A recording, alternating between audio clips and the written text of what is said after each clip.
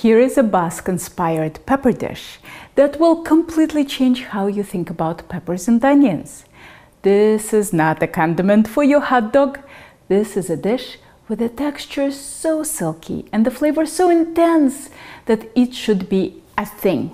If there was a swanky tapas bar in your city, this could be their signature dish. I mean, people would line up on the street just for these peppers.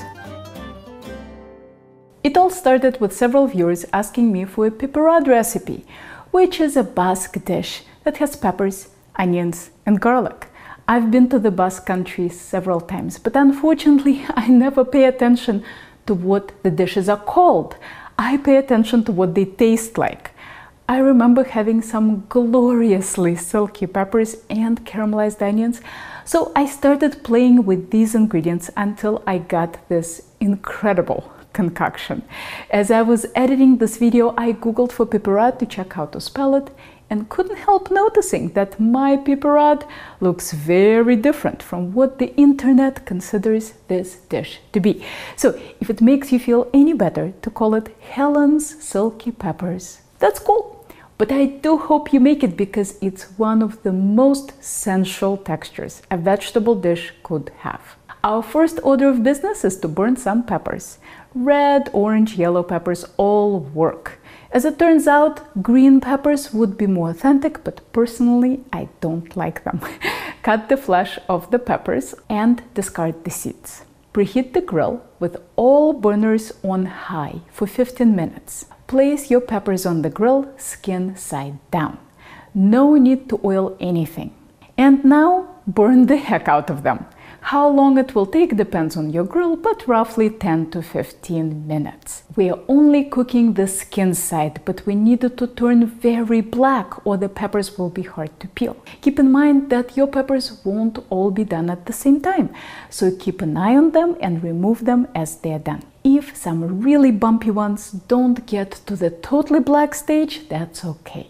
If you don't have a grill, you can also burn your peppers by placing them skin side up under the broiler. As soon as your peppers are done, put them in a bowl and cover with plastic wrap or a lid while they cool. The steaming step will make them easier to peel. I know some people fire roast the peppers whole and then remove the seeds, but that's annoying for so many reasons.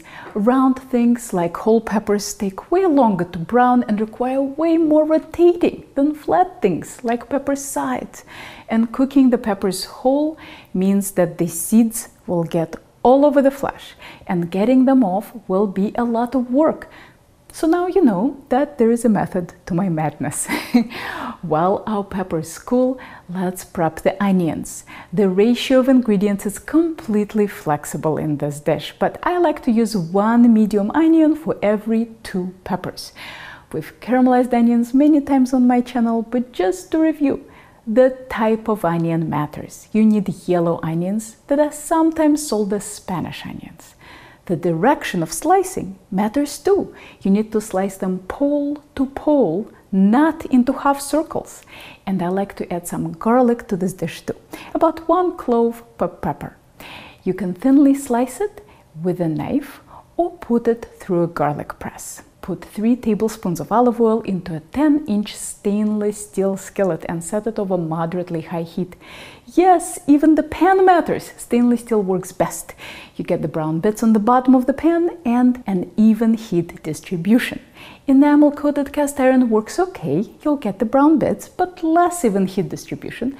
Seasoned cast iron can be damaged by multiple deglazings and acidic ingredients, and Teflon won't give you any brown bits.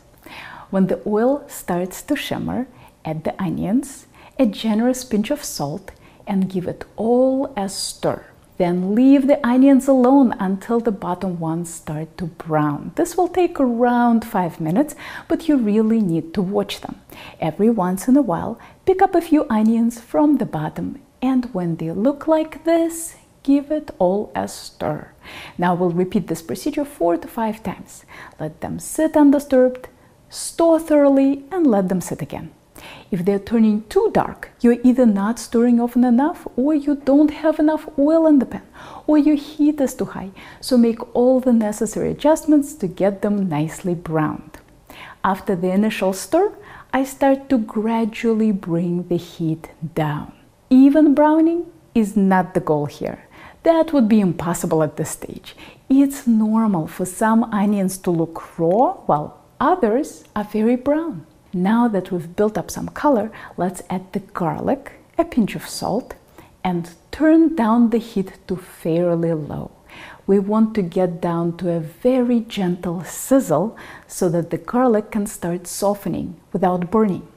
While that's happening, let's peel the peppers. See how easily the skin comes off? Make sure you remove all the burnt pieces of the skin because they taste really bad. Line up the peppers on your cutting board and slice them lengthwise into strips. Go slow. They're very slippery and you don't want to cut yourself. Let's get all the peppers back into the bowl and add them to our onions. Add some salt and give it all a stir. Now we want everything to simmer together very gently until all the flavors blend and the textures become jammy. This will take about 20 minutes. Every 5 minutes or so, add 1 or 2 tablespoons of water and let it dissolve the brown bits stuck to the pan. Stir everything up and leave it alone again. We'll repeat this deglazing step another couple of times and then wait for all the water to evaporate and for the veggies to start sizzling slightly in oil. We are done. Let's take it off the heat and season. This means salt and acidity. You can use pomegranate molasses or balsamic vinegar. Since everything here is already so sweet, I'll go with a more acidic option, which is the vinegar. Just a splash, don't overdo it. Give it all a stir and play with salt and acidity until you get it right. Let it rest for at least 10 minutes and serve. It can be served hot or cold or rewarmed and will last in the fridge for a week. I know that whenever people see peppers and onions, they think of some sort of sausage, but I think that would be a mistake. This dish is so intense and texturally interesting that you want something more delicate to serve with it. It makes an incredible appetizer spread on bread and a really stunning accompaniment to any mild white fish like cod or halibut. I often get a question of how do you dress up a sous vide fish that has a fabulous texture but no browning? This is how. Serve it on top of this onion pepper jam. You could also top these peppers with poached eggs for a really spectacular brunch. Here are more culinary tutorials for you to check out. And if you are ever in the Boston area, maybe I'll see you in one of my classes.